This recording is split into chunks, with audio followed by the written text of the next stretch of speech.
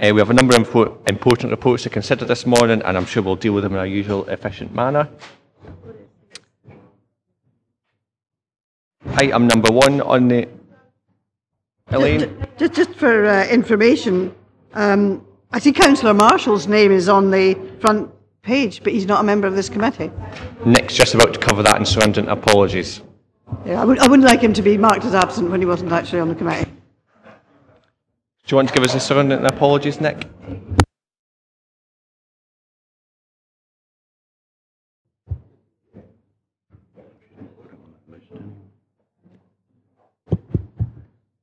Thank you, Chair.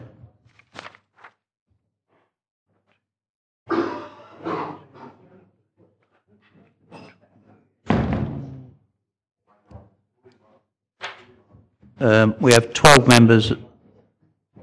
I think the numbers may have changed. 14. We've got 14 members present at the start of the meeting. We have apologies from Councillor Fairbairn. Leader, you are right. Councillor Marshall won't be marked as not present. As there's apologies. There seemed to have been a glitch with the front sheet there of the agenda, but we'll attend to that after the meeting.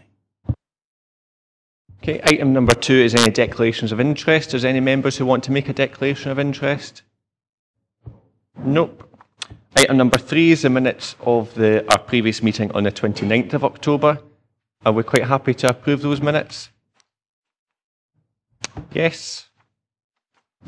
Fantastic. Item number 4 this morning is the Transformation Programme Update Report by the Head of People and Transformation. This report provides members with an update on the activity to progress the Transformation Programme since our last meeting in October. Our second member seminar was held on the 11th of November this year to provide the opportunity for a detailed discussion with the event leads on each of the different events.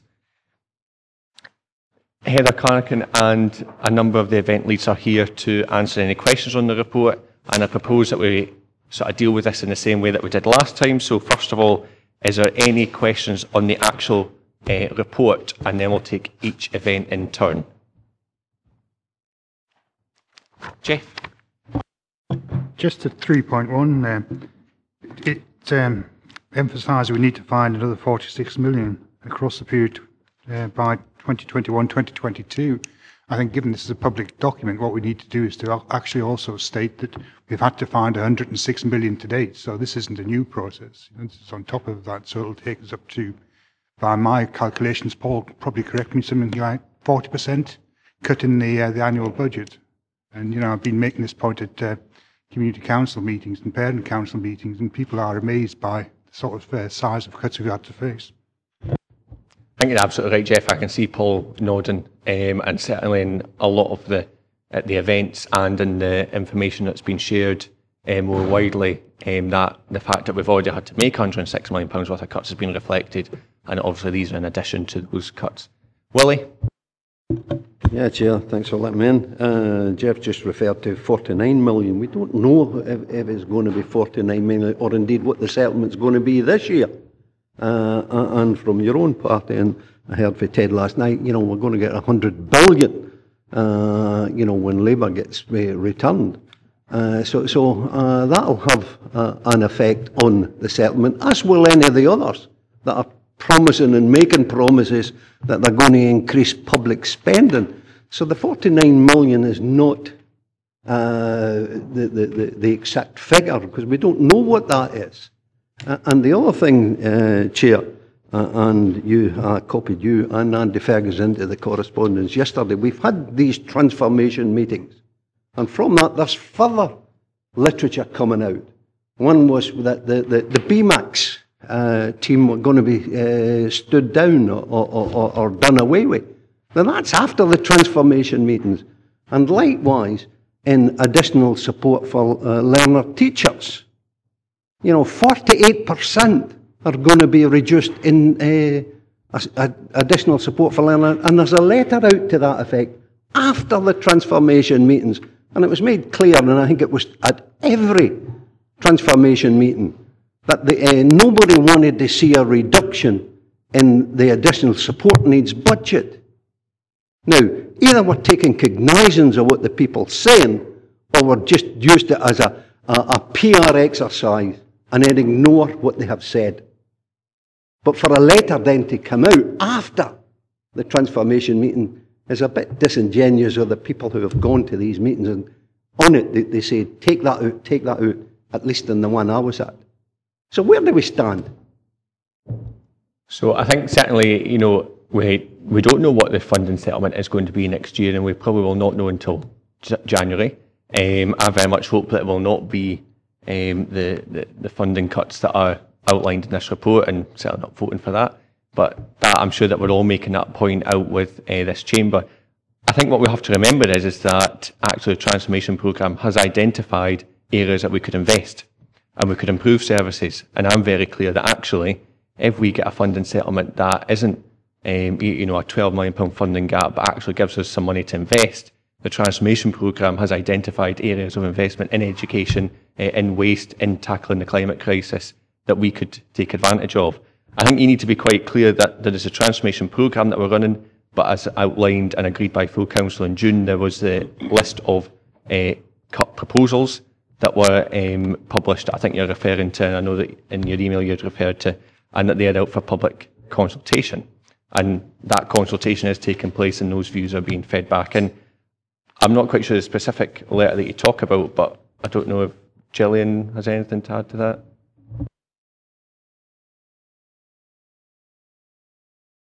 Could share that out with the meeting. I'm quite happy to see it myself. I'll share that with anybody. I just don't have it on me just now, but I'll share that with anyone. And the identified cuts that you refer to, Adam, then these are over and above what's in the document that went out. And what I'm saying is it's a bit disingenuous. You know, the BMAX team, the ASN, these are all things that, you know, again, and you refer to it as investment, they are cuts. No matter which way you want to dress it up, that's what they are. No, what I said is that if we have a funding settlement that does not have a funding gap and actually gives us money to invest, and there's identified areas of investment. But I think that we've made that point. Jane? Thank you, Chairman. You've actually covered a couple of points I was going to make, but the issue is that we can only deal with what we've got in front of us and what has been published. So I would suggest strongly that we do actually really focus on what's here. And I also remember in the meetings that we had earlier on that we decided we would take a reasonably grown-up approach to this, which is that we would put the information in front of the public so the public knew the options which were going to be presented and all the issues. That is all that is being described at the moment. No decisions have been made as far as I'm concerned. I haven't agreed to anything, and that's still for the future. So I would suggest that we look at what's in front of us, Chairman. Ian? Thank you, Chair.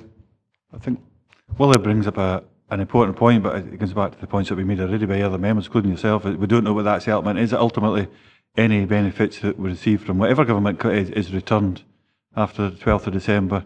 Scottish Government will have a decision to make thereafter that in regards to where they prioritise local authorities at that point, and we'll see that as it comes through.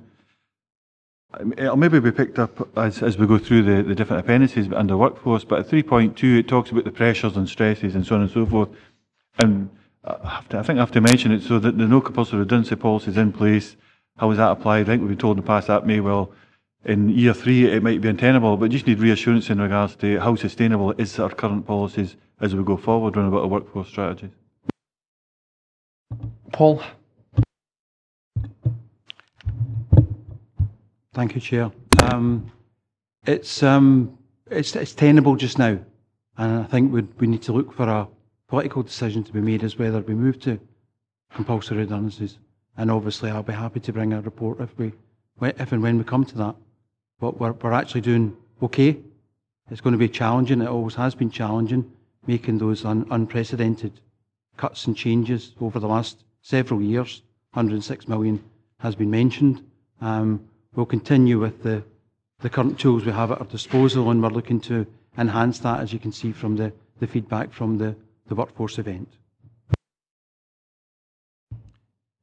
Any other questions before we head into the appendices? Jeff? I know we have to deal with what we've got in front of us, but obviously there's going to be a delay in the allocation from the Scottish Government to the local authorities because the budget hasn't been passed in Westminster. And if we've got another hung parliament, that could take some time to actually to do that. But I heard on the radio that I think it's already been announced that it's a 2% real terms increase in the Scottish allocation. Is that correct, Paul? There has been figures published at a national level in terms of the level of funding for Scotland for next year. However, those figures could be subject to change. The UK government will announce its budget details after the election. And then beyond that, obviously, the Scottish Government will determine how it allocates the funding to the various portfolios, including local government. So, but there has been figures there that are the basis for those discussions, but they are subject to change following the developments over the upcoming period. Okay. Okay, so we'll move to the first event newspaper that we have, and that is a partnership approach to earlier intervention, and we've got Lillian Kringles here to lead on that report. Is there any questions or thoughts that members want to share at this moment on that particular event newspaper? Jeff? It's to do with the out-of-region placements. We're spending nearly £3.9 million a year on these out-of-region placements. How much realistic? I know we've got a programme of trying to bring these folk back into region. How much realistically can we achieve in terms of that, and what would we need to invest in order to achieve that, bring them back into region? Thank you, Councillor Lever. Members are aware that that's been our focus for a considerable period of time, to try and reduce the amount of young people that are placed out with the region. For some of our children with learning disabilities, we don't have the infrastructure within region that would be able to provide the service that they require.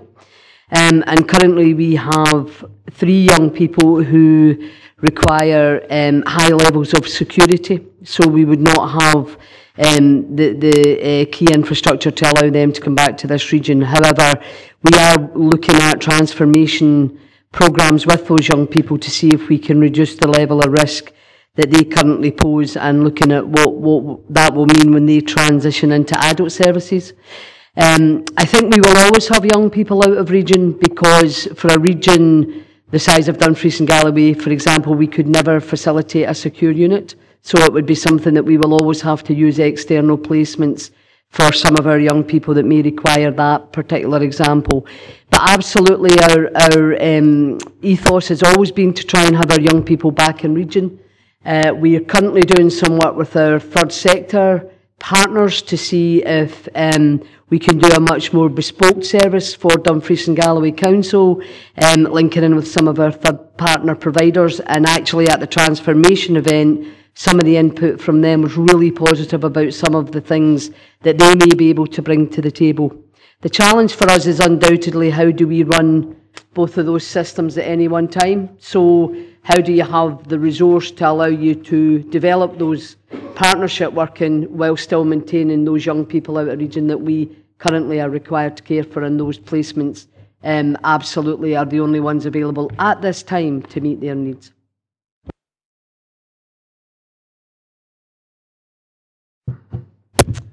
Good morning, Chair. I'm very happy to be in your committee. It's great to see you rising to a seat of power. Probably your success is inverse to that of the Labour Party, somewhat ironically, but as you know, my style is quite superficial, so it won't take me long to catch up on the briefs here. I noticed in a committee I was in several months ago that we were going to spend £600,000 on one young girl, I think it was, to be in secure accommodation. I've jotted up the figures here of the 11 plus the 9. That's 20 people within our area are getting more than 1% of our entire budget. The example that is the only one I'm familiar with, actually, and it seemed that what was said was that although this person was attacking people on a regular basis, and one time with a serious injury to them at least, and that our team wasn't sure whether this should be criminalised, but I think there's the actual disproportionality here, and just on a point of order, I guess. I'm not sure what the point of order is, so it might not be a point of order, but can we maybe avoid going into individual details that might identify potentially people who are vulnerable? And it's just to maybe get advice on where we can go with this, because I'm not sure that's quite opportune. My understanding is that was possibly taken in private session. So yeah, I was just about to say that, Chair, that report was taken in private because we were sharing information which would be irrelevant to be shared publicly. I think we'll maybe just focus on the need to focus on the report. Of course, there'll be information that's been received previously that will inform our thoughts and our decision making, but essentially, no, it's on the reports that are in front of us today, please, David. Okay, so given that it's a very large amount of money, I would just like to state a preference that when we are assessing what to do, the disproportionality, the financial cost, and therefore the opportunity lost to us all in other vulnerable cases should be taken into account when choosing exactly what is best for that particular individual. I think it's too skewed. It comes a point where it's just too costly to optimise for an individual. Thanks for that comment, Councillor James. I think the reality is that the professional judgment of the social work will assess the need of the child, and we will require by law to meet that need. That would mean that there was absolutely no limit to what we could spend. We could spend the whole 300 million or so on one David, person. I think, David, we need to be a point. Sort of reflect that. I think that Lillian gave quite a robust answer. There are some young people who require that level of funding for us to actually meet our statutory obligations. Is there no upper limit? That would be my question then. We will always assess with regards to the outcomes for the young person. That's a yes then. Right. Okay, Jock. Just a quick aside, Chair, we maybe should refer the councillor on to social work to get an assessment done.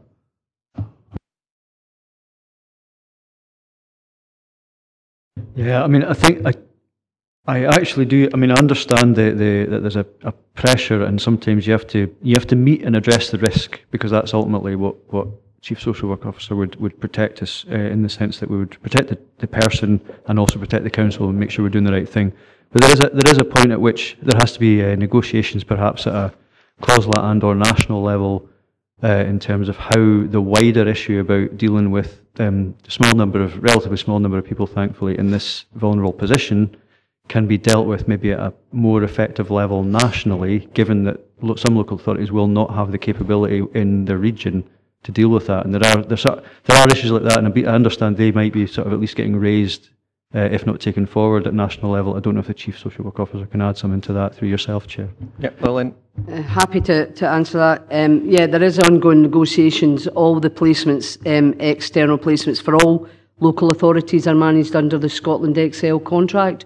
So the cost of the placements are set, and there has been some challenges nationally which has been raised through COSLA and Social Work Scotland to the Scottish Government with regards to the cost of that contract. Willie? Yeah, Chair, I think it's well laid out here, and I think if we all could look at it, key events, questions, and for our children and young people, what the services are about, and it's the bullet point which meets the needs and improves the life chances of our most vulnerable children and young people. I think we've got to focus on that as to how we meet that need, and there'll be different needs with different children. But you and I were at and Andy were at a committee, working group on Friday, and what I would hope that the thread running through all these transformations, news, whatever they are, that we do look at the anti-poverty strategy of the council, and that we very much focus on that as well, in terms of that we're not doing anything that would cut across our strategy in terms of anti-poverty. And I'm quite sure in social work and other departments we will meet a high degree of poverty, children who are suffering, where we've got, I think the figure is 1 in 4 nationally, and we may even be 1 in 3. So I would hope that whatever we're doing, we're not cutting across, the strategy that exists against poverty. I think certainly from what I saw at the particular event, the council's tackling poverty strategy was very much in everybody's minds and a part of that event. Ian? Just a small point relating back to what David just mentioned. So whether it was legal services, whether it's communities, whether it's the roads, whether it's social work, for instance, when we set our budget on an annual basis, we pretty much ring fence each department a level of funding, is my understanding. So just looking for the reassurances. I think we've seen it in the past. So say it was social work and they went into their overspend at a point where rather than 78 million, it was 79 million because of particular pressures. Before that decision was made, it would come back to council. Council members would see that, have oversight, get points of clarification and make that decision at that point. So whether it's social work or whether it's any other department, it isn't an open book approach where you can just write a blank cheque. Yeah, that's a fair point. Of course, it is highlighted in a future report on this agenda. Any other further questions on this particular transformation event? No. We will move. Oh, sorry, Elaine. Just a brief point. You've flagged up the fact that the early intervention can save money for other departments. And I just wondered if there'd been any progress on how that actually is reflected for social work. And it wouldn't necessarily just be within the council, it could be health service and so on as well. I mean, clearly, as I've already shared with members, the outcome of the poverty funding that allowed us to do early intervention showed that is the pathway. We have already started to look at some work with our third sector partners to see if we can do some bespoke work with them within the local authority, and we are currently developing a business case as to what level of funding we may be required to run that twin track approach, so that's in hand. Okay, we'll move on to the public transport and travel themed event, and we have Richard Greaves and Douglas Kirkpatrick here. Is there any questions that members wanted to ask? Katie? Thank you, Chair. We've got the figures in front of us, and I'm looking at the satisfaction survey. Can I ask how many people were actually surveyed, and how did we reach those people? Because, you know, I would love to use public transport. I've got massive concerns about connectivity. I can't get to work in time on the public transport. I didn't see any opportunity for me to feed back into that survey. And if we're only asking people who are existingly using the service, you know, it's a really skewed group of people. So my question is, how many were surveyed, and where was that pool of people surveyed from? Where was the pool from? Thank you, Chair. Thank you, Councillor Hagman. Yeah, in terms of the key facts and the background information, that is specifically in regard to the passenger satisfaction survey. So it is the users of the services that were spoken to in that regard. Clearly, in terms of the review moving forward and the 3-year strategy for transportation, it would be our intention to target the non-users and potential users in terms of the satisfaction and the requirements of public transportation and travel across the region. If I may, Chair, I'll pass on to Douglas, who's got the specifics in terms of the response to the specific question. Douglas. Thank you, Chair. Yes, the survey is undertaken every second year by Passenger Focus, who are an independent travel watchdog across all public transport. The sample size in Dumfries and Galley was 624, and they are surveys that are undertaken at bus stop, and they are passengers. As Richard said, though, that will certainly be something we'll be looking at, is the non-passengers and the reasons why as we develop this going forward. Katie. If I could just come back, obviously our region is enormous. I travel quite a lot through our towns. I never saw anybody standing at a bus stop, certainly in Ward 2. Was it across the region, or was it only in Dumfries? My mother doesn't drive. She uses the buses all the time. As far as I'm aware, she's never been asked. So it's just, you know, is that right across the region, or is it specifically focused, say, in our large centres? Douglas. Yes, thanks, Chair. To my knowledge, it was across different the key locations across the region. So Newton Stewart was one, Stranraer, Dumfries. I can actually get you more information. It's an independent body. We don't actually control who does the surveying, but we do take up a report, full report to the West Trans Board every 2 years. So I can give you that information. Okay, any further questions? Stephen? Thanks, Chair. Yeah, it's just on the opportunities to transform public transport and travel on page 18. Obviously, the first one there on the list, first bullet point there on the bottom half of the page is the need to champion the climate change agenda by supporting behavioural change in regard to travel. Obviously, behavioural change is probably the key part of that, given that seems to be the thrust of our adopted policy. But the other part that mentions behavioural change is the parking review charging as a mechanism, if you like, that could lead to behavioural change. So is there a sort of tie-up there, and are these going to be joined together in some way? Is that the sort of opportunity for the synergy to go forward? Thank you, Chair. Thank you, Councillor Thompson. Yeah, there was certainly a significant amount of discussion and debate at the transformation event aligned with climate change and indeed the opportunities to support our commitments by reviewing the current travel arrangements. So again, in terms of the 3-year review, the answer to the question is absolutely yes. We'll look at all different opportunities in terms of how we might move forward to encourage behavioural change aligned to the climate change agenda. Okay. Elaine? In the section on opportunities, it also makes reference to the opportunities provided by the Transport Scotland Bill. And I just wondered what progress was made at looking at those opportunities and whether there was any sorts of timescales in terms of,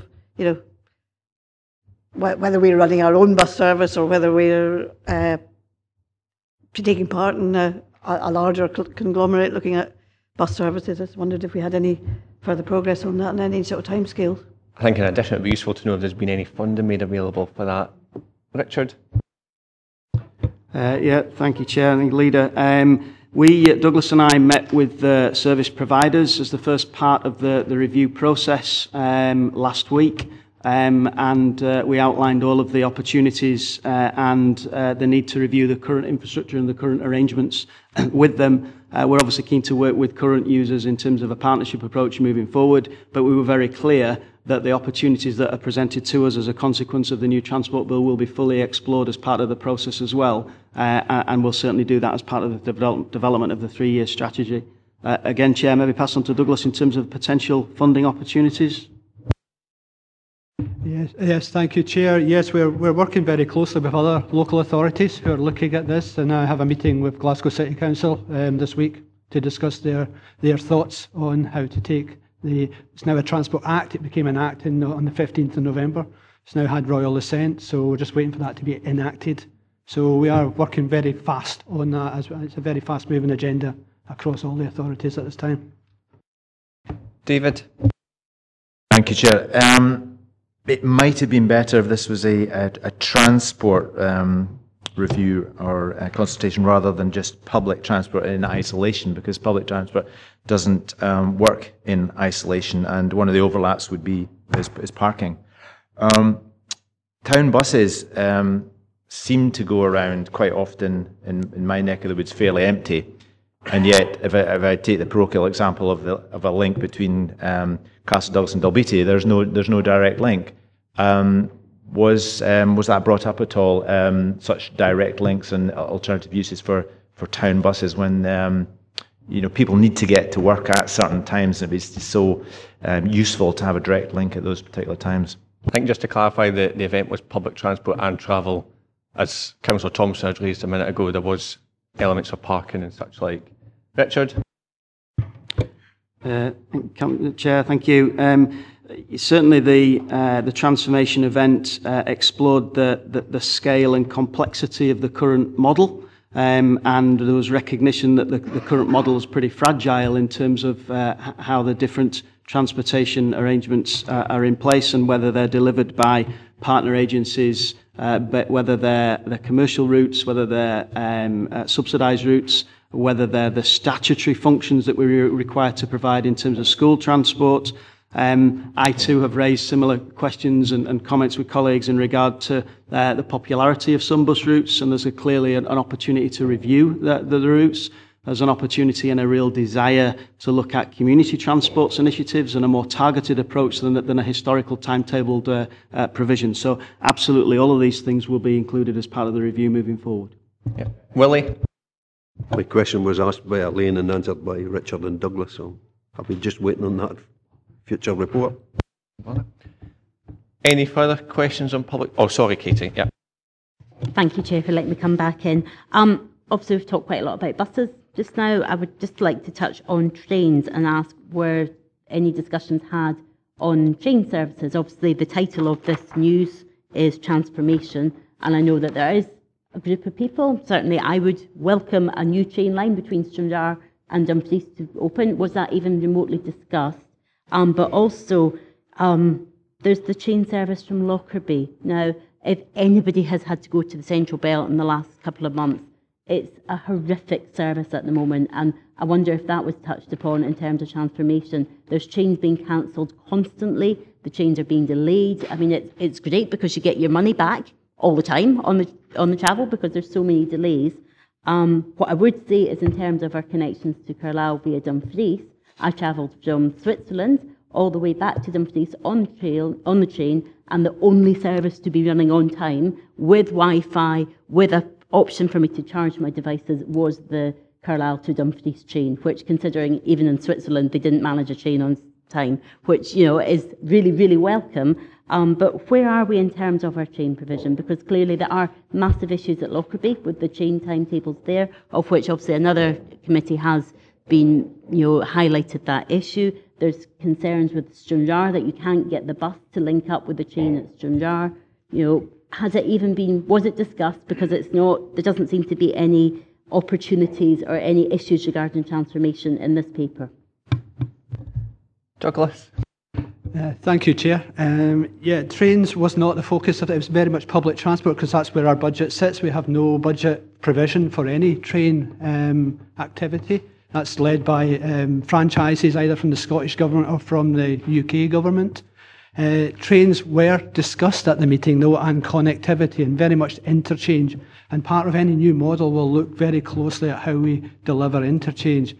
The responsibility for rail really sits with Swiss Trans Board within Dumfries and Galloway, and we are very much on. We've got a paper going to our board next Friday, which will have an update about the Lockerbie situation, and we're very unhappy with that. But again, all we can do is lobby and against the current position and highlight it to the DFT. And the franchise itself is not within our control, and we have nothing other than a voice in that to say. But we are very much, trains will be a key part going forward. Sorry. Unhappiness is one word. Cttee? Yeah, I was just going to say, do we not have funding part of that? You know, you're saying we only have a voice, but surely do we not, as Swiss Trans, we as a council put money into Swiss Trans who's acting on our behalf? So surely we've got a monetary interest in terms of the Swiss Trans Board as well. You know, surely we have something more than just our voice. We've got our hard cash. Yeah, but I think Douglas was saying that Swiss Trans doesn't spend any money on rail services. So in terms of even that, it's only that voice, that lobbying voice that we have. Is that correct? Okay. Stephen? Thanks for letting us back in, Chair. Although I think we did take the decision to enable rail transport with car parking facilities, etc. It's just on page 19. Could I just make a comment? I'm just thinking the black background's maybe not so great for printers, and it must use a horrendous amount of ink. So maybe that's something, just in terms of design going forward, sort of black and white's usually more environmentally friendly. But just on the top right corner there, you've got the 1 to 6 TNF travel need factors, and I'm wondering that may overlay quite differently on how people actually use transport rather than how we prioritise how we support transport. So I'm just wondering, is there information that could be available, perhaps out with the committee, that could be circulated so members understood in terms of actual usage of transport, people use it in this way, however the way we're scoring it is in that way. So I'm just wondering, there might not be a one-to-one correspondence. Douglas and Richard knows, and I think that's something that we can get to members. I think Lillian has the right idea by using a tablet, so I think we can maybe all learn from that. Any other questions? Davey? Just so I know you said it was an independent group carried out the survey, but I'm interested to see that there's no thing about the state of the buses at present, because I know the tenders are up for grab next April and August, but my biggest complaint lately has been the service breaking down, and that's the Castle Douglas Dalbeattie to Dumfries service, and some of the buses, to be honest, as a regular bus user, they're not fit for the roads, I'm just surprised that that independent company never had that in their survey thing. Okay, any further questions on this particular event? So we'll move on to the next one, which is our workforce, which was the second event of our workforce to take place. And we've got Paul Clark in here. Any questions for Paul? Nope. David, is that a hand? Pardon? Yes. Thank you. I have two. One is about participation requests. I'm going to bring this up at every opportunity. There is a potential workforce out there in Dumfries and Galloway that's not being harnessed. We've had this scheme has been possible for about 2 years. There's been very little take-up. I've seen as much evidence of take-up as I have of us working against it by withdrawing help in kind for people who would actually do the work for us. I advocate a system of paying communities who would like to take over the duties of the council as we retrench from those duties, rather than us just striking them off in a binary manner as them ceasing to exist. Because if we were to fund them to, let's say, 20 to 60% of what it cost us, it would be a win-win. And I think unless we try that, we're not going to find out what the potential is for that. Now, there hasn't been any support for that from councillors, but I think there is support out there for this, and we need to look at it as part of the transformation, because that could be a very big part of our transformation. I attended an event for, I think, the council interns part of this consultation, and I asked a question: what was our number one priority? Why were we here? Was it A, to self-serve, and B, for our workforce, or was it to deliver for the residents of Dumfries and Galloway? And astonishingly, or maybe not astonishingly, I had the officers answer that they were both joint number one priorities. Now, that might have been laudable back in the day when there was loads of money, but you can't have joint number one priorities. You've got to make tough decisions. The leader has told us we're going to have to downsize the workforce dramatically. Doing that within the context of no compulsory redundancy is just hopelessly inefficient. The public know that and we need to change. So I'd like to propose an amendment, which I've just jotted down here. That would be a new item, 2.6. Note, the council's duty to serve the residents of Dumfries and Galloway supersedes its desire to optimise conditions for its workforce. I would support something similar if I can get a seconder. Thank you. I think on your first point, in the budgets since I've been here, there has been an element actually of, particularly I'm thinking of the community sport hub model, where we have given 80% of the budget, and on a second year then given 60% of the budget, then in a third year given 40% of the budget, for example, and you know, that is essentially what you're talking about, and certainly the Clean DG initiative has you know, meant that communities are taking on some of that responsibility. I think in relation to your second point, I would remind you that as a councillor, we are the employer of the workforce in Dumfries and Galloway Council. In order to deliver for the people in Dumfries and Galloway, you need to have members of staff who can deliver on the ground. So I think we want to be quite careful in some of the remarks that you're making. Any other points? Ian? I suppose you can back through the budget process. I remember going back a number of years, probably 10 or 12 even, with the big society was a big project at the time from the then government in power. And that aligns exactly really to what David's saying. But my understanding is if we want to take that approach, there's a budget process, and that's where we put forward our options at that point. I think we have to be clear about that. So there is options that we should be taking through the budget process, and this is part of that transformation. It will feed into that process. So I think there's an appropriate time when certain suggestions should be put forward, and it's maybe not just right now. No, and as I said, there has been some examples of that done in budgets up until now. David? So I submitted an yes to clarify the position about participation request. And I think there, off the top of my head, there was something like 5 had been made, maybe 3 had gone forward, quite minor ones. So as I had predicted a year before that or so, this scheme wouldn't work because it was purely voluntary, but that's not to say it hasn't got great potential, and I just think you're missing the point here by not, I'm missing a great opportunity to harness a great workforce that's out there. But the second point, what I was looking for was some understanding that our primary role is to serve the people. We're not here to be self-serving. Does anyone support that? We weren't quite going to the recommendations, but I think I'll just say that participation requests and that particular strategy sits with the Communities Committee, so actually we have to be careful that we're not operating out with our delegations. It would obviously be a really big transformation if we started to devolve the services down to the communities. You may actually disagree with that. You don't seem to have a great plan B, but there has to be something done for a transformation to work, given the scale of the cuts. I'm suggesting that. Are you saying it's a bad idea? No, I'm saying we're already doing it. But I think we'll come back to the recommendations. David Stitt. I've attended 3 community council meetings and they have no intention of taking on council positions. I've asked all my community councillors, and I would say at least half of them are very interested. We go through the chair. Any other points on this particular item? Katie. Thank you, Chair. It's really more sort of for information that I'm looking. My question is, I've had it said to me, as I'm sure many other councillors in the chamber have had this said to them too, that we have lots and lots of managers all telling a few individuals what to do, and that there seems to be a lot of middle management going on. And this is in relation to working with other agencies, so whether it's within social work or NHS. Some employees aren't quite sure which manager they're accountable for. It's just a question to ask, have we done a whole map of all our employees and who's accountable to what? So if there is any sort of double management going on, has that been looked at? It may well have. It's just a simple question, really. Have we done that exercise? Paul?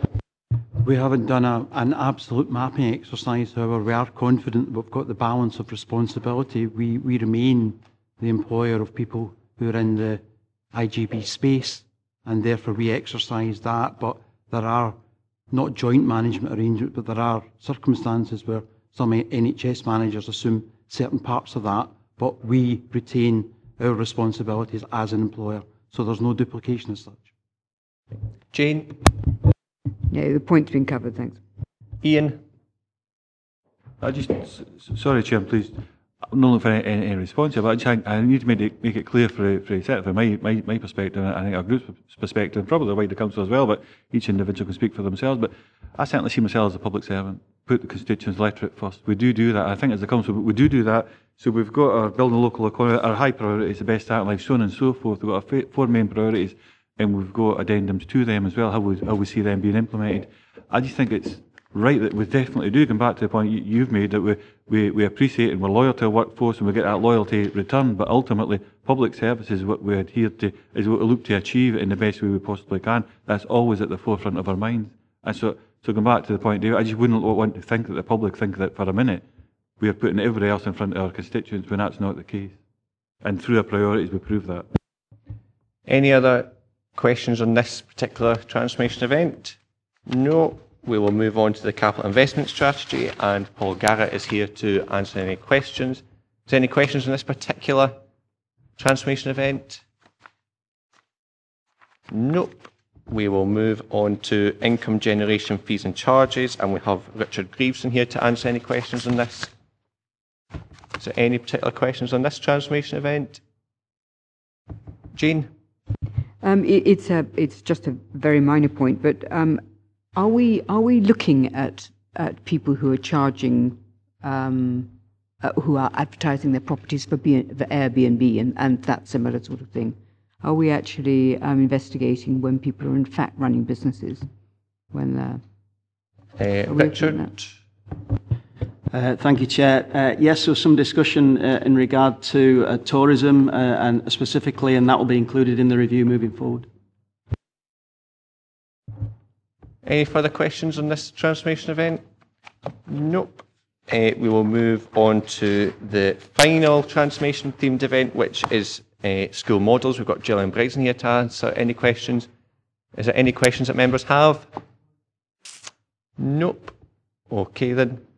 If members are happy, we will therefore move to the... Oh, sorry, Jock. Sorry, Chair, I was a wee bit slow in waking up there. It's just a question, really, and it's a sensitive issue.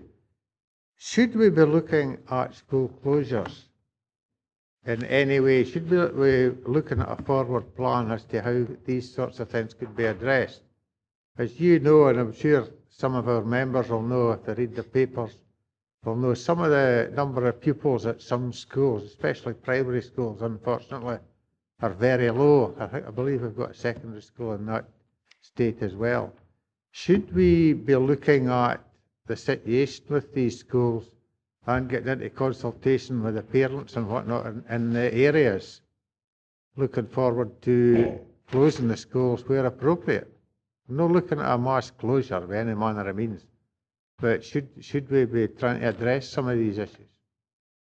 I think you've certainly opened a can of worms. I don't think there's a particular question in there, but I saw Ian Crother's hand went up.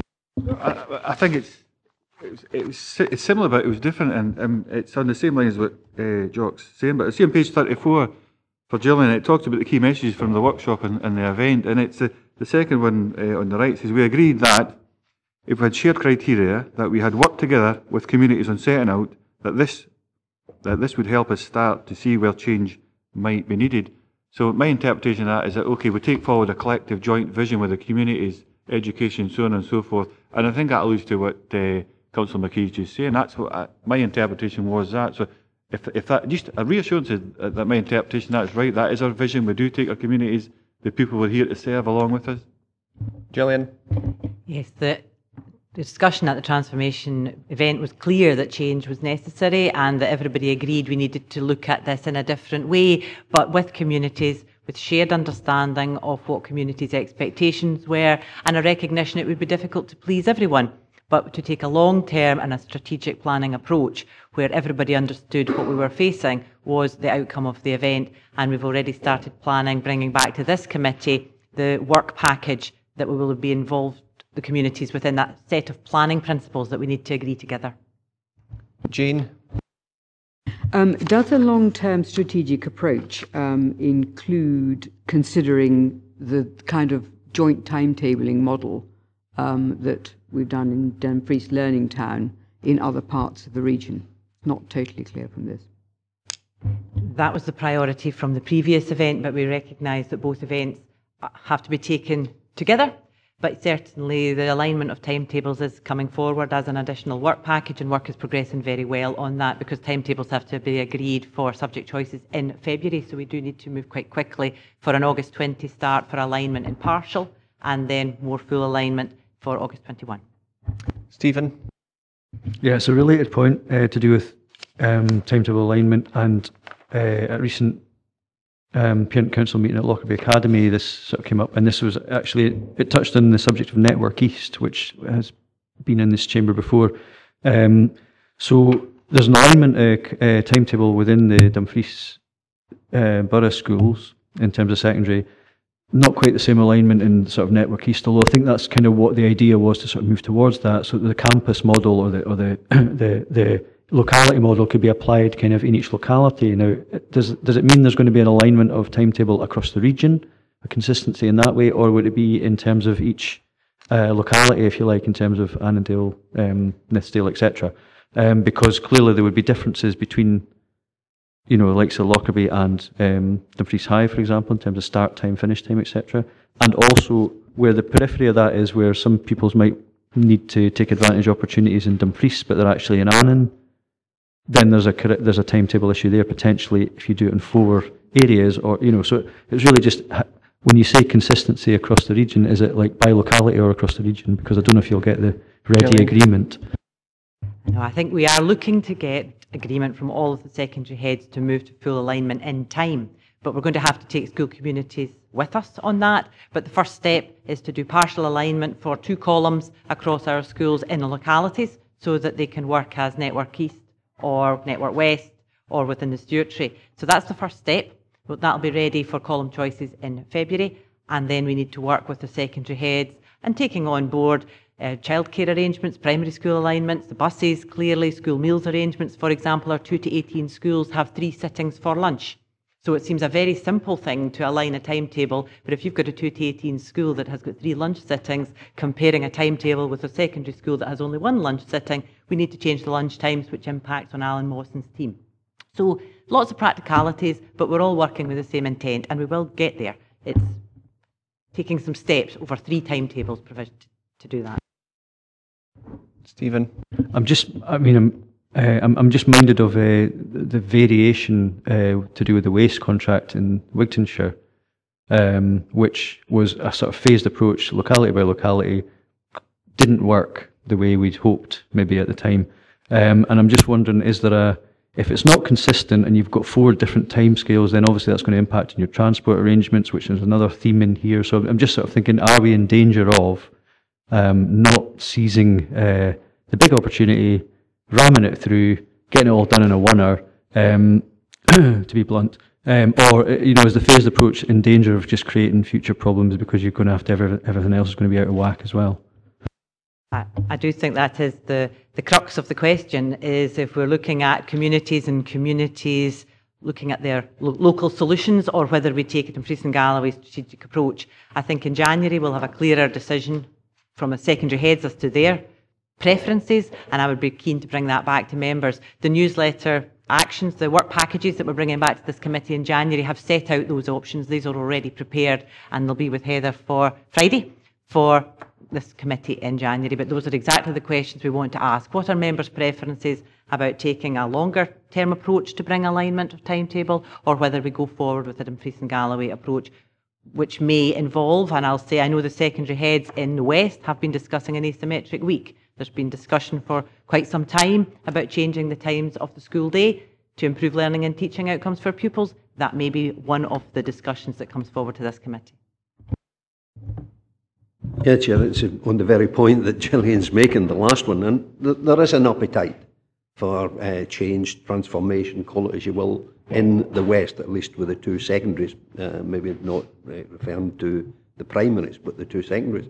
And I have asked the question in terms of, you start changing the day and period times and so forth, but then are we coordinated in terms of all the other aspects, school meals, transport and everything, and I haven't had a satisfactory answer, in terms of that. So we've set the hair running, but we may not have all the ends joined up in that. So I think we've got to look at that.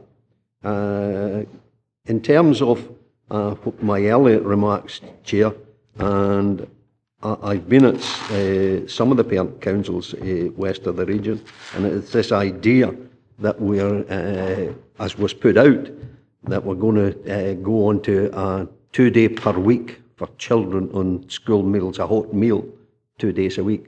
And some of the rural schools, or rather the more rural areas, feel that there's a degree of discrimination.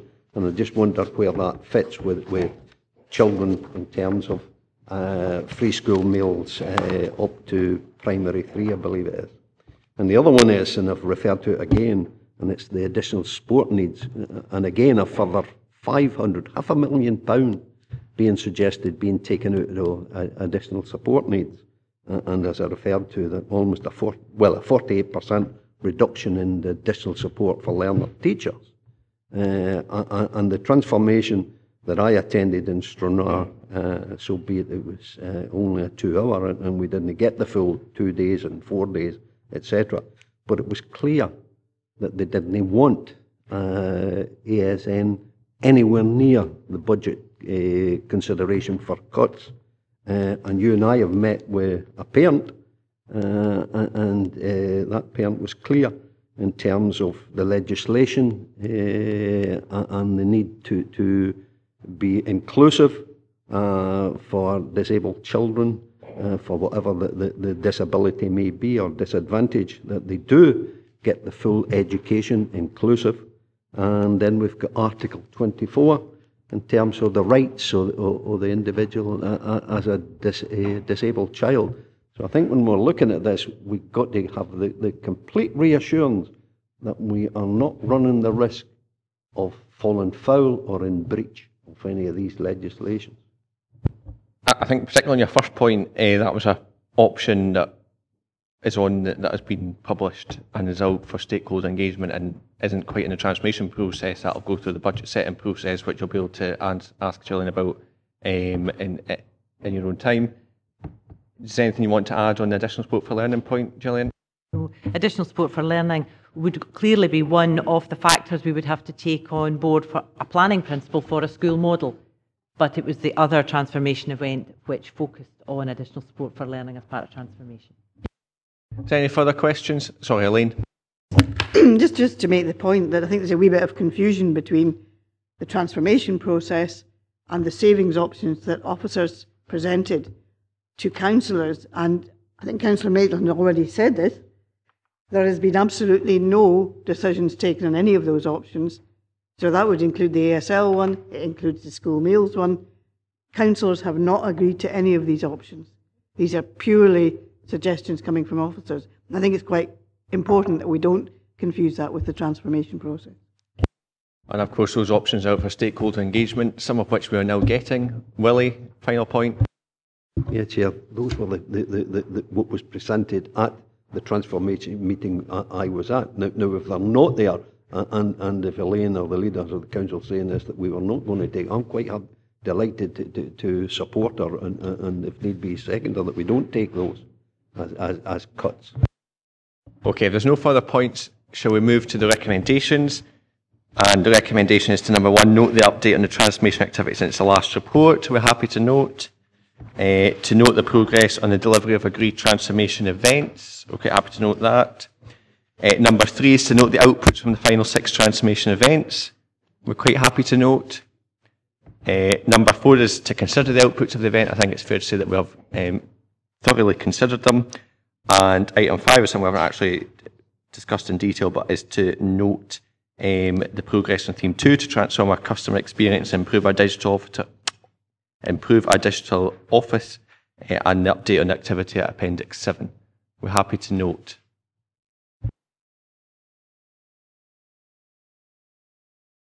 Sorry, switching myself off. Item 5 is the Council Revenue Budget Monitoring Report for 2019-20.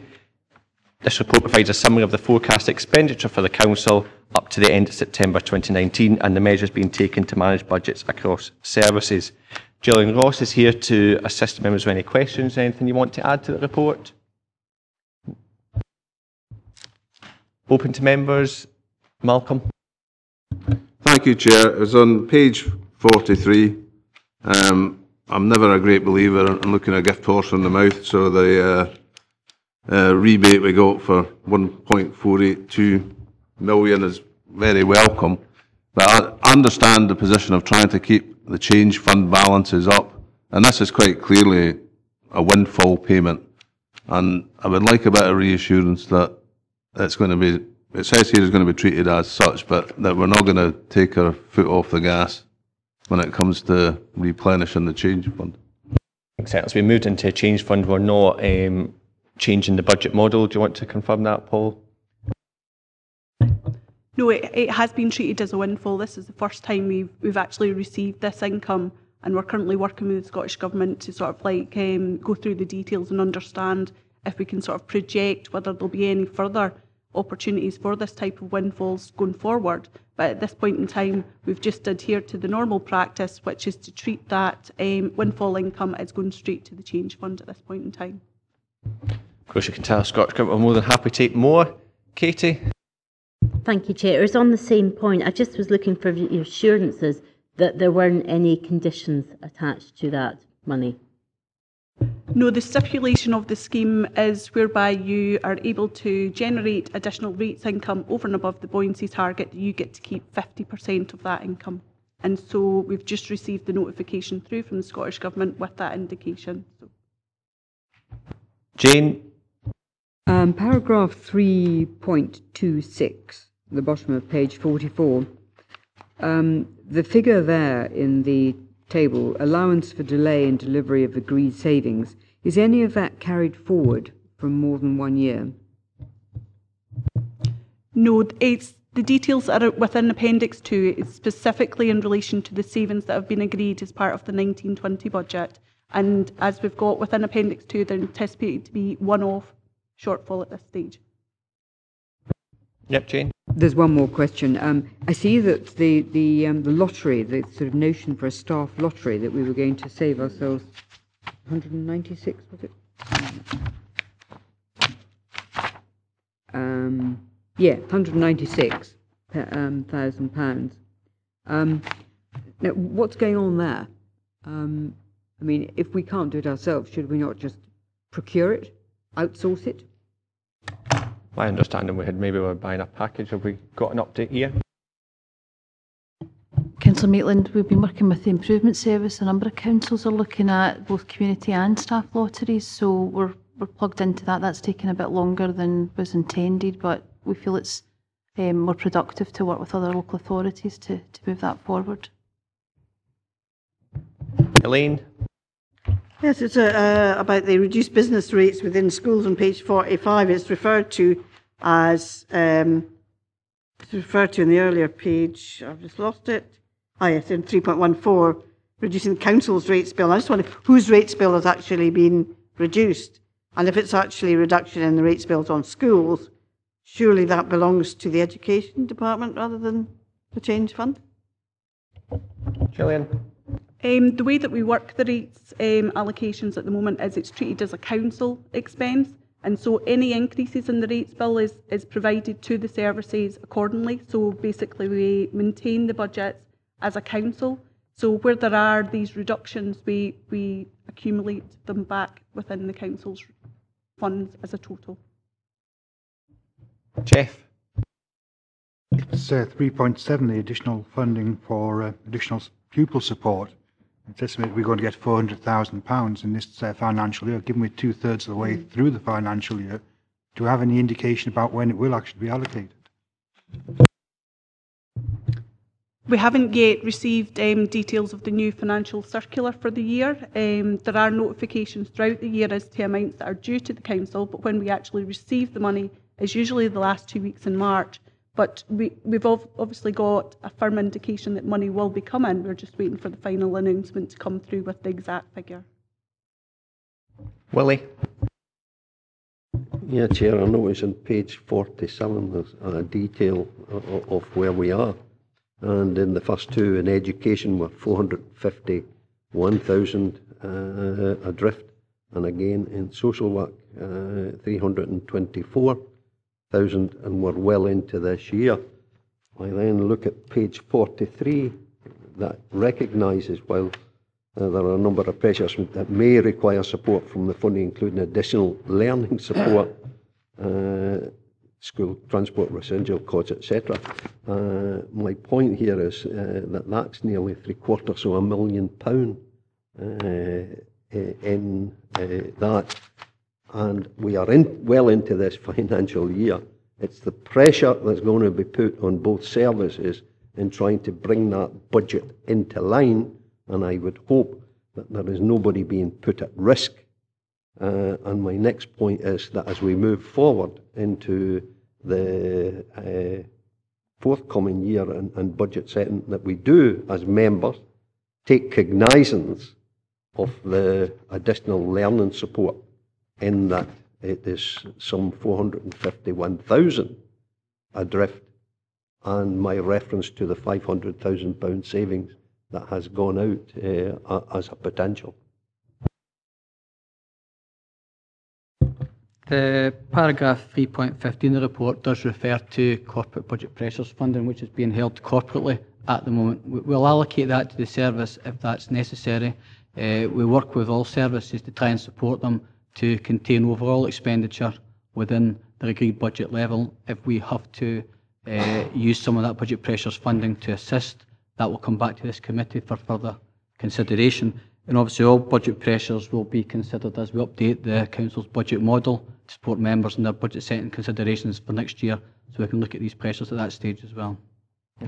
Any further questions? Stephen? Thanks, Chair. Yeah, firstly, can I thank the preparers of the report for the additional column for the savings achieved to date in year, because that's actually made it a lot easier just to read at a glance, so thank you for that.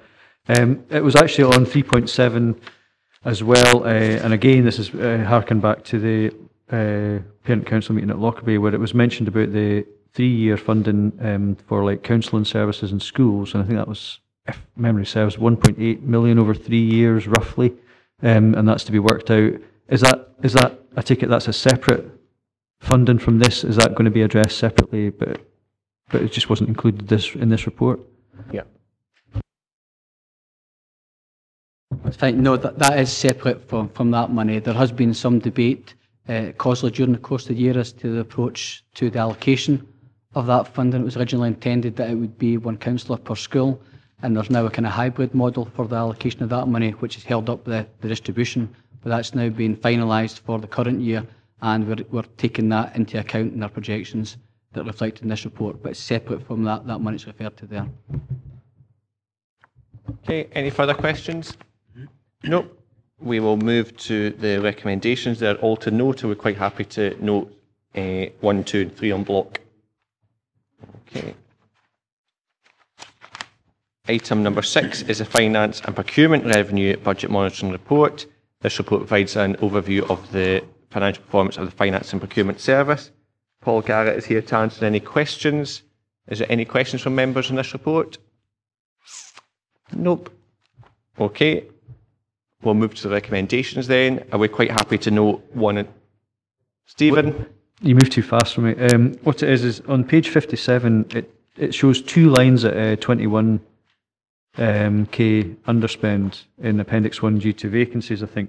Obviously, from board work, I suppose, there's been questions asked about support within procurement team and maybe sort of pressures there in terms of actually getting through the workload for procurement.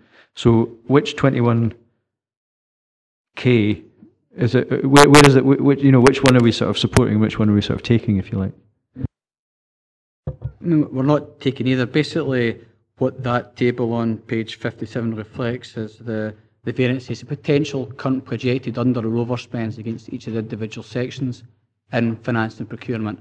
But in terms of the resourcing and procurement, we have had quite a bit of change in that team and some vacancies of late. Those have recently been replaced. We've now got the team back up to strength.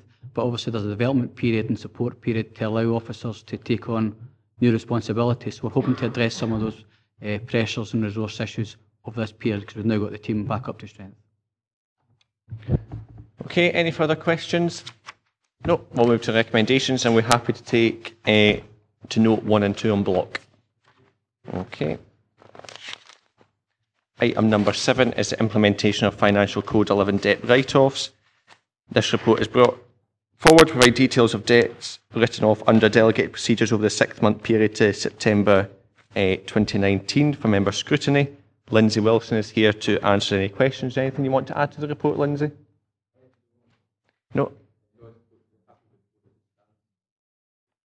Any questions from members? Jeff? Maybe I've misread the report, but on page 67, the second line from the bottom, overpaid housing benefit, there was one overpaid housing benefit according to the text, and that was £19,300. So that was an overpayment of one individual of £19,000 in a year. Right. How did that happen? You're correct, it's one individual, but it wasn't over 1 year. This was something that was discovered in 2018-19. However, it related to the period from 2007 to 2019. It was something that hadn't been picked up. An individual moved into residential care, and it was identified at that stage that they had been previously in a shared tenancy when that hadn't previously been understood. This didn't actually cost the council. The write-off is absorbed by the DWP, as long as we're within certain thresholds, they pick that up. So there's no direct impact on the council from this. Okay. Malcolm. Thank you, Chair. Again, it's on page 67 and it relates to the write-off for Debenham's CVA. And I know we talk about risk quite a lot in here, and I was really wondering if this is a risk that we're taking enough cognizance on going forward, the potential with difficulties in the retail sector and our income projections for the future. Is this perhaps maybe the start of a trend?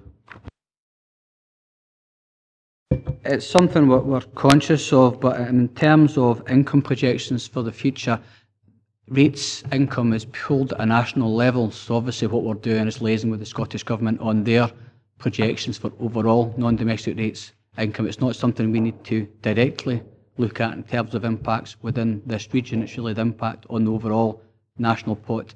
And obviously the Scottish Government update those projections as part of their budget. and part of their funding for local government finance settlements. So we'll continue to monitor that with the Scottish Government. Billy?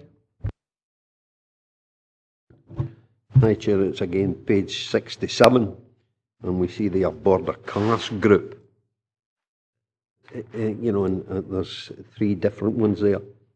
Is that, in terms of the liability, could that, or is there any way that can be pursued on an individual basis, or if the company has rebranded, opened up again under a different name?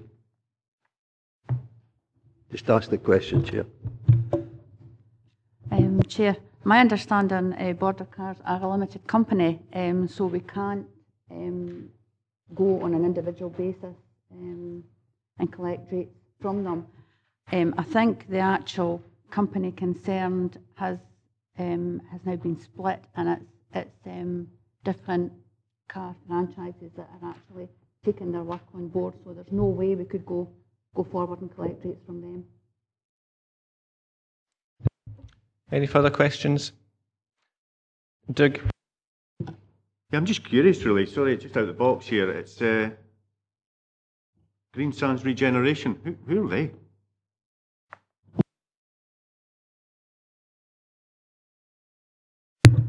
I'm sorry, I don't actually have that information to hand. I can certainly find out and come back to you with that information. I don't actually know that personally at this point. You'll find them on Companies House, I'm sure. Any further questions? Nope. So are members happy to take the recommendations on block, and that is to note and scrutinise 1 and 2? Agreed. Item number 8 is a Treasury Management Mid-Year Review 2019-20. This report is a requirement of the SIPFA Code of Practice on Treasury Management, which the Council signed up to in 2010 and has complied with since. The report sets out the transactions and debt performance from the period 1st of April to 30th of September this year.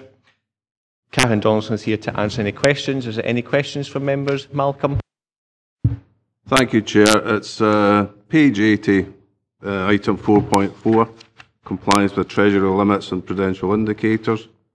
I see we managed to breach the limit, a limit which we spent an awful lot of time discussing in the last year to raise it from 20 to 25. So there are kind of 2 parts to this. Is the 25 enough? And then the next part is, how was the matter rectified? Was there money paid in? Did you have an uncashed cheque lying in your drawer or something? So where did the funds come from to rectify the situation? Karen? Just to take that one, I mean, the £25 million, it was obviously increased about 18 months ago from the £20 million because this situation was happening more regularly than we would like. I mean, normal day-to-day, 25 million is relatively easy to maintain within. The reason of the counterparty breach was basically 2 fairly substantial payments. Both came in earlier than we would normally expect them. I mean, like for instance, with the NHS resource transfer, about £5 million, and then an HMRC VAT payment that came in about 4 days earlier than it normally would, which provides a challenge. And to be honest, it was just the circumstances of both happening at the same time on the same day.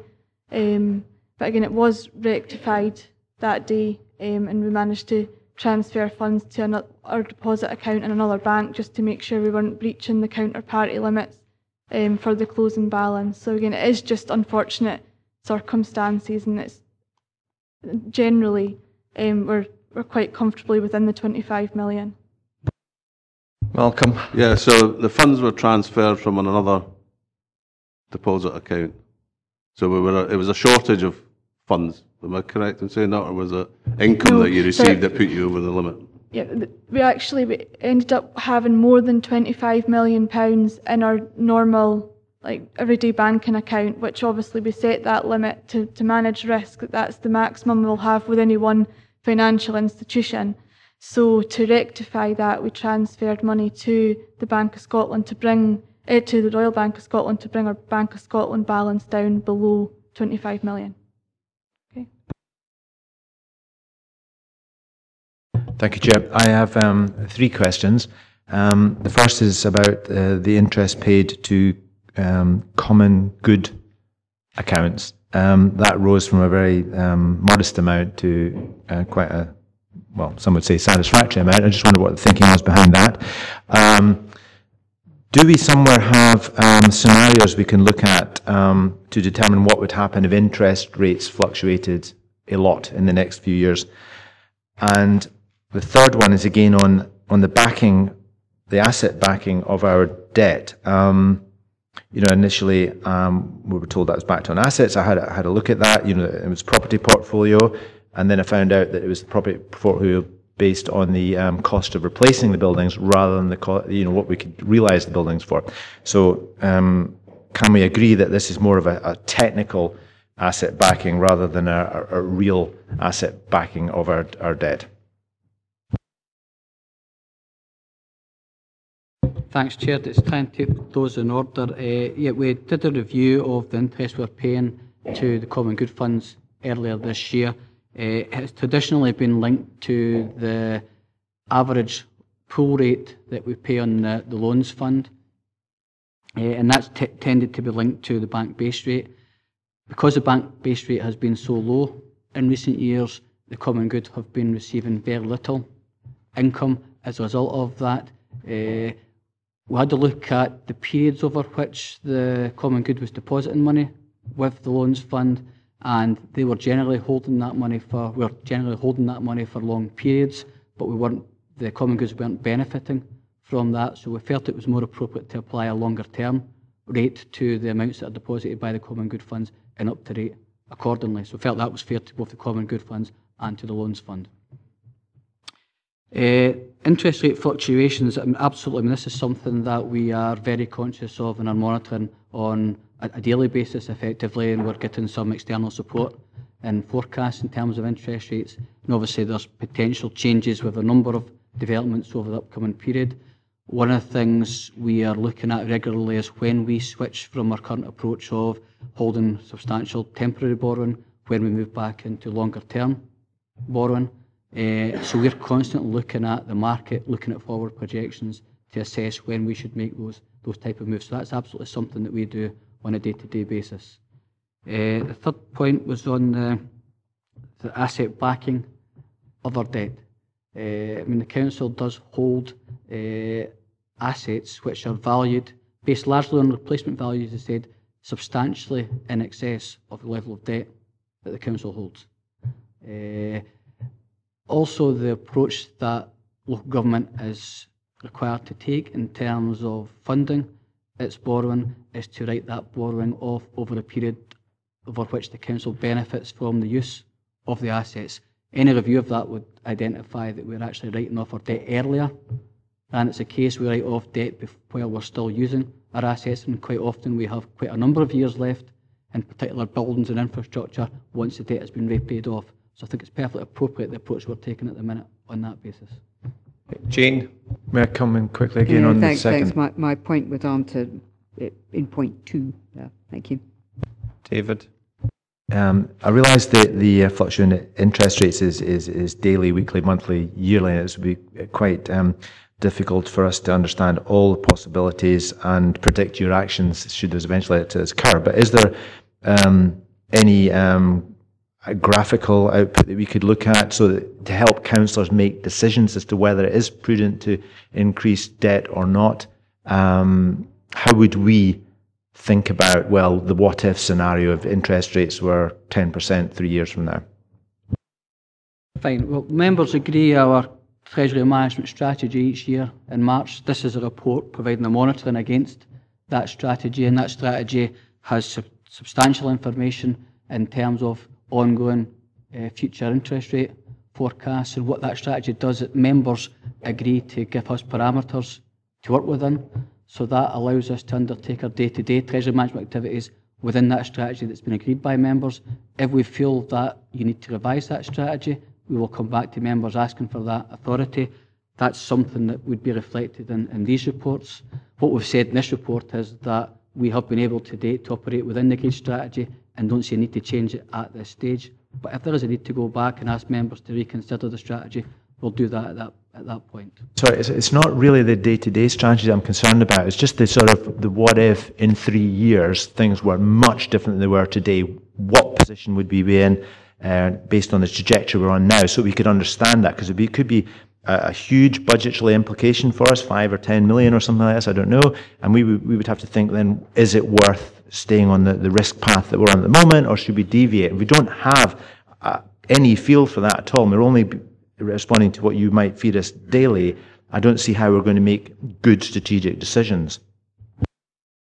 Sorry, maybe I wasn't clear in that previous answer. I wasn't talking specifically about day-to-day in terms of that previous answer. I was talking about the longer-term strategy that members set for us in March each year. That strategy is to determine our borrowing activities over the upcoming year, but on a longer-term basis to fund the Council's long-term borrowing and investment requirements. So that is something we give members some detailed information on. Members, as I say, set us the parameters to operate within. If we feel as though that needs to be revised prior to March, then we would come back to members asking for that authority at that stage. Okay. Ian? Thank you, Chair. Just for clarity, Paul, in regards to the point that Malcolm picked up on the £3 million overspend, is that the same funding as what's been identified within the internal audit review in the Audit Risk and Scrutiny Committee's paper tomorrow? The reason I ask that, there'll be a secondary question if it is. No, it's separate. Okay, thank you. That makes sense now. Thank you. Stephen? Yeah, just I was actually going to ask, because it's coming up tomorrow in the Audit Risk and Scrutiny about 3 million, and maybe that's a thing that's to do with the delegated authority and how Treasury management work, but that may be coming back at a future committee anyway. Just on another point, I think it's more, normally when we're sort of a ready reckoner is like £1 million, 70k a year. So if it comes to this sort of a percentage increase, what kind of impact would, if we were ready reckoning next year and we were sort of faced with a choice between, well, here's the options, this is the likely interest rate our borrowing is going to be at, what would that convert into if it was 1% increase? Would it be like 80 grand? You know, I mean, what would be the sort of a ready reckoner figure, if you like, for the layman? The majority of that 70,000 a year is the repayment of the principal element rather as the interest, so it would be a relatively marginal impact. I think probably the bigger consideration in terms of what would influence that rather than interest rate is actually the period over which the relevant borrowing should be written off. If it's longer term assets such as new build buildings or construction activities, that tends to be a longer period. But if our investment strategy was focused more on shorter term investments, whether that be vehicles, IT and so forth, that would push that £70,000 calculation up. But we'll come back to members in January, I think, with details to support members in considering the ongoing development of the capital investment strategy and provide further information on that in that report. Okay, any further questions? No, we'll move to the recommendations then. Are members happy to note the financial and physical progress? I'm reading the wrong recommendation, apologies. Are members happy to note the transactions and debt performance for the period 1st of April to 30th of September as detailed in the Appendix Treasury Management Mid-Year Review 1920? Okay. Item number 9 is the Capital Investment Strategy monitoring for 2019-20 in Quarter 2. This report provides members with an update on the financial and physical progress of the capital programme for the current financial year. Karen Donaldson is here to speak to the report. Is there any questions from members? Katie? Thank you, Chair. It's in relation to the flood protection schemes that are marked on page 92. It makes reference to the Newton Stewart Flood Protection Scheme, and it makes reference to the fact that the costings for this has gone up. Now, I'm aware that there is funding up to 80% from Scottish Government, and I'm wondering, has that funding been agreed with Scottish Government? With the increased costs, are we looking to then get more funding from Scottish Government? Obviously, there is a finite amount of resources there, and it's not just the Newton Stewart project, it's obviously the Langham Flood Protection Scheme is in there as well, and also Stranraer Flood Protection Scheme. So whereabouts are we in terms of that 80% funding? Is that already fixed, or is that an ongoing application process? Paul? Yeah, in relation to the flood schemes, it is, I suppose, an ongoing process with the Scottish Government. We're required to provide updated costings for all our flood prevention schemes in October each year. So at the start of October, we provided the Scottish Government with our updated costings for all the flood schemes, and certainly, whilst obviously we've not got the settlement yet and we've not got formal confirmation that those additional funds have been agreed, certainly the indication from the government is that we'll continue to support 80% of the cost, and we've not had anything to say otherwise. And I suppose it's important to note that we're not alone in this. The cost of the schemes are going up across Scotland. It's not just a Dumfries and Galloway issue, but certainly we've not had anything from the government to suggest that their position would change in any means. So. Cttee? Yeah, if I could just come back, thank you, Chair. So if the cost rises again and we submit again in October next year, is that a likely situation that would happen? Do we, would we be looking at submitting every year on the same scheme? Yes, we would submit every year on the same scheme until it got to the point of tender acceptance. And then once the tender's accepted, that's our final funding is based on that figure. So once we get to the tender point, that's when the sort of cut off, and that's our final agreed funding. Any further questions? Malcolm? Again, it's to come back on the flood prevention schemes. I mean, the cost rises here are absolutely horrific. And if you were to extrapolate some of these rises across the amount that's still in the plan for the White Sands scheme, it would be 80 £million quite easily if you ramp it up to the same degree. And what you've got to remember is we'll get 80% back, and I understand fully the flood prevention schemes throughout the country are showing these sort of trends. So I don't think the White Sands one would be any different. But again, it's capital that we're spending here that is being taken away from somewhere else, and sometimes there's got to come a point where some of these schemes, particularly the White Sands one that I know we're waiting on for the results from the Scottish Government, but there comes a point where people have got to make the choice. Is it value for money? Would we rather spend capital on our schools or whatever? But it comes down to a choice in the end of the day. And these figures are truly alarming. So I don't know where we go with this, but we obviously need to wait on the result from the Scottish Government. But I think it really needs to be revisited. Okay, Stephen? Yeah, thanks, Chair. Just a quick one on the Glenluce Traveller site. It's just actually, that's scheduled to start December, now, this month. Obviously, there's going to be a bit of slippage according to the report due to the duration of the works, 20 weeks. And that's only to take it to minimum standard, not sort of enhanced standard or anything. Has that actually started now, just for information? I appreciate this report might have been written prior to that. Yeah, I understand at the time of writing that was the case, but I understand that there's been some additional work required with the tenders, and it's now going to be in January start, or aiming for a January start was the latest position I had heard.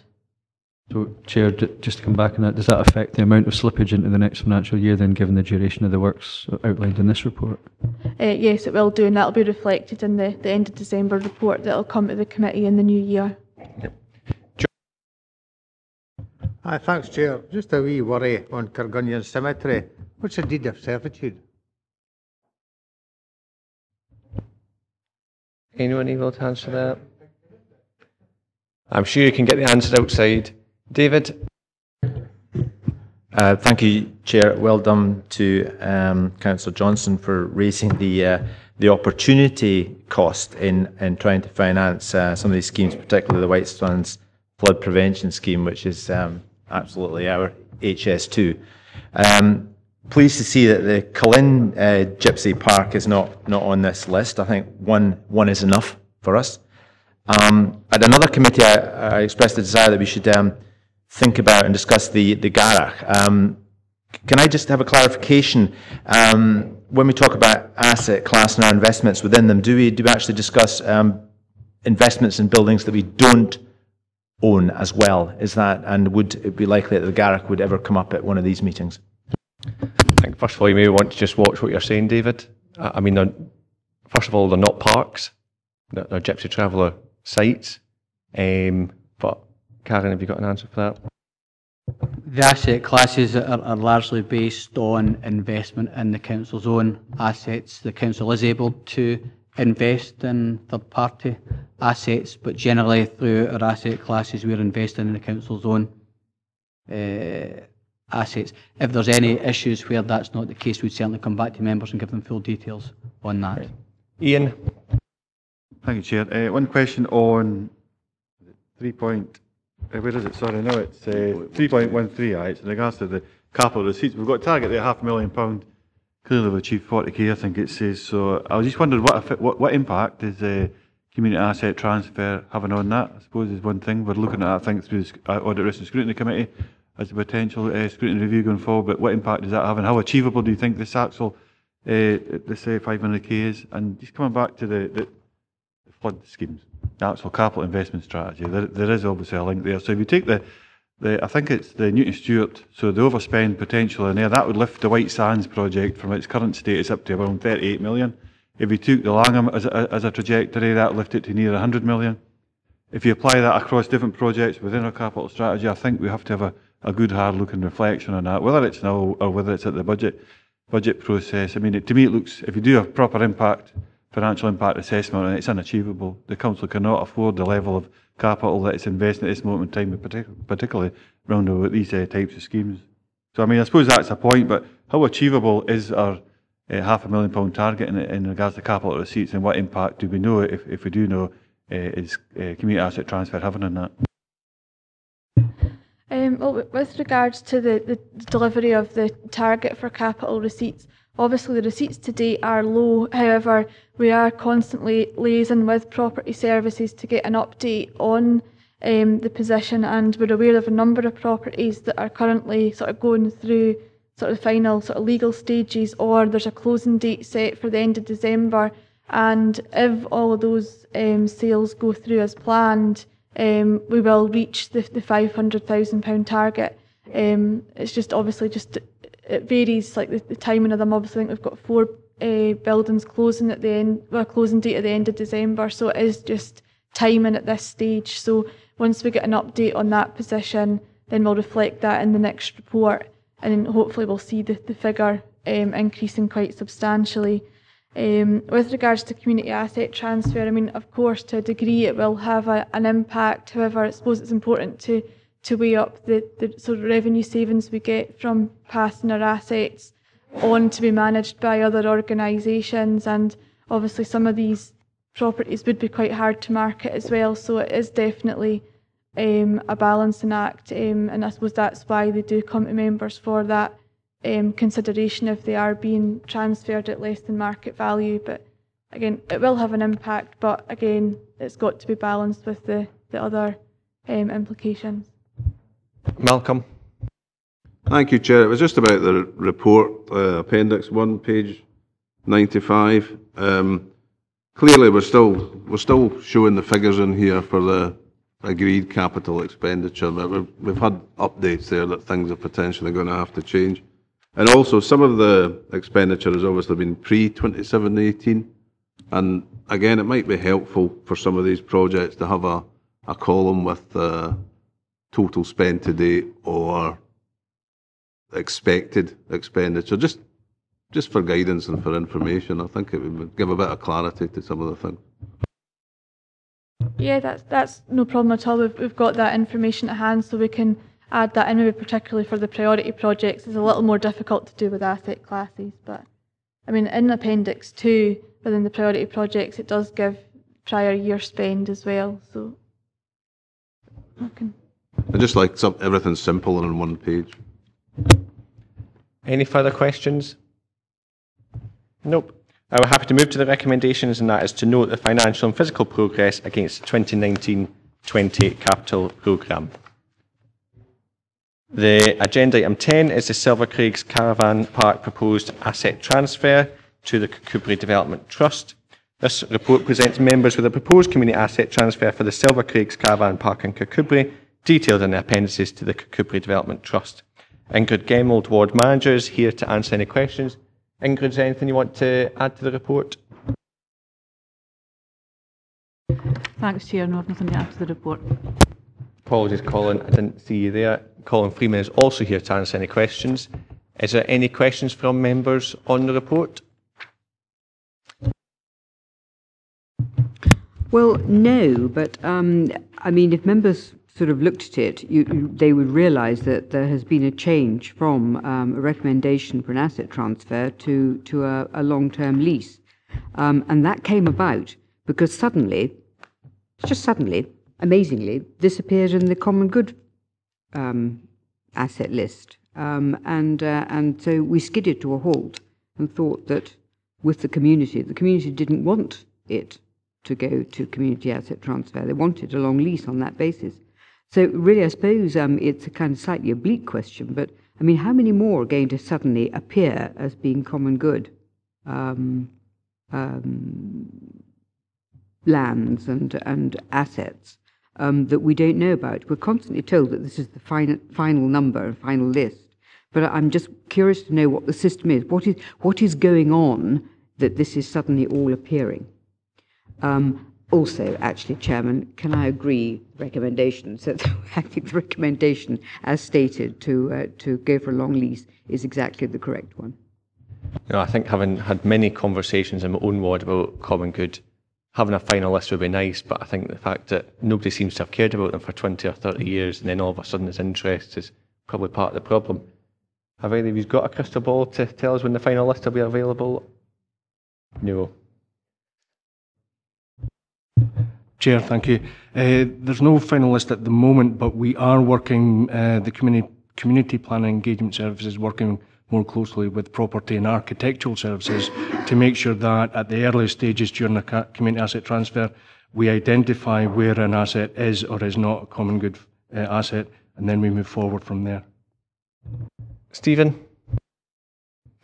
Yeah, and very prescient, Chairman, because our meeting last night at Lochmaven Community Council, we heard a little bit more about common good, which was always informative. In terms of the long-term lease, I think just in light of the officer's comment at the last report where we can enjoy revenue savings from passing assets to other organisations, I think I would take comfort in getting the assurance that if it is indeed a long-term lease, that we effectively, obviously in the business case and the history, it actually describes the amount of work the organisation has done to sort of make good the asset effectively and make it marketable, where we effectively failed.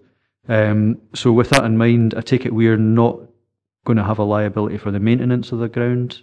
Otherwise, there's no saving at all. Thanks, Chair.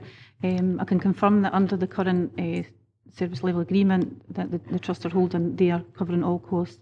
And as it says in the report, they will continue to do so for the term of the lease. Okay. Any further questions? Ian? I suppose we picked up a very similar circumstance in Allen Common Good. It's more long-standing. It isn't just a new thing, but it's common good land, and there's a caravan park. It's one of the lands there. And it's on a profit sharing as well. I just wondered, one of the things we did consider, and we had a very positive conversation around about, is how do potentially, so if, say the Trust makes £1,000, the council will receive a £500 benefit. So one of the things we did come to the conclusion at the last meeting is that might be better spent in reinvesting into the actual land asset itself. We see improvements, see benefit that way. So I just wondered if that was one of the considerations within this type of agreement. Would that be a way forward for them? We're in a profit share, and I just didn't get a chance to do the whole thing, Ingrid? So what has been put forward in terms of the business plan is that the organisation are reinvesting all profit back into the park to bring it up to a higher standard. Any profit thereafter will then be reinvested back into the community. Okie dokie. Any further questions? No. I think that Jane had a recommendation that I presume was to go for option 4. And anybody who is not in agreement? So in terms of the recommendations, I think it's fair to say we have considered the business plan. We have in the mix noted and considered the recommendation of KIRKCUDBRIGHT Common Good, and we're agreeing to a long-term lease as stated in option 4 in the report. Okay, and I think that's agreed. I have no urgent business to take part in, so thank you very much for this morning and enjoy the rest of your day.